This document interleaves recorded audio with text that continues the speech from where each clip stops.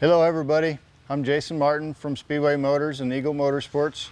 Today we're going to discuss a little bit about some of the new rule changes that a lot of you I'm sure have heard about.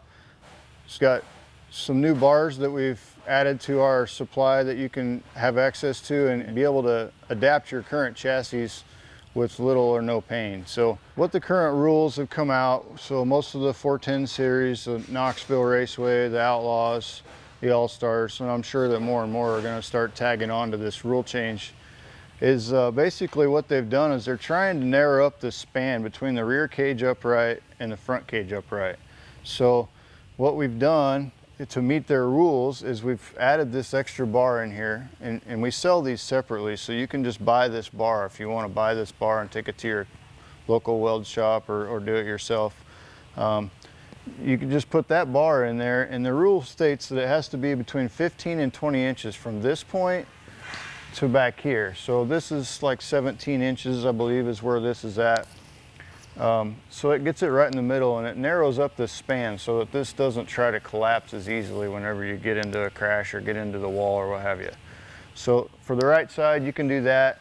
That's real easy, stays out of the way of the driver's elbows, and your body panels can conform to them pretty easily with a simple little notch around it.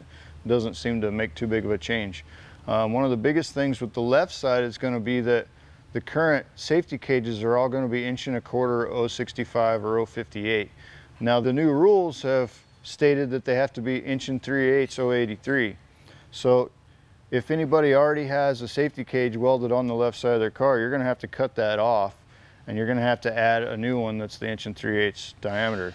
So with that being said, there's a brace that has to go in here, and the rules state that it has to be braced from above the shock tower crossbar to that 15 to 20 inch range. So you've got to add a brace from here that goes up to the top rail between that 15 and 20 inch range.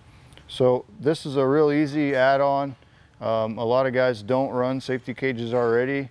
It's an easy add-on if so. If not, you just got to have it cut out and weld the pieces back in. So we wanted to try to make this as easy and painless process as we could for all you guys. You can get on our website, speedwaymotors.com, and search for these guys. If not, look in the links below, and they'll have the part numbers and everything in there, and you'll be able to click right on them and take these and get them welded on your cars and get up to date with the current rules.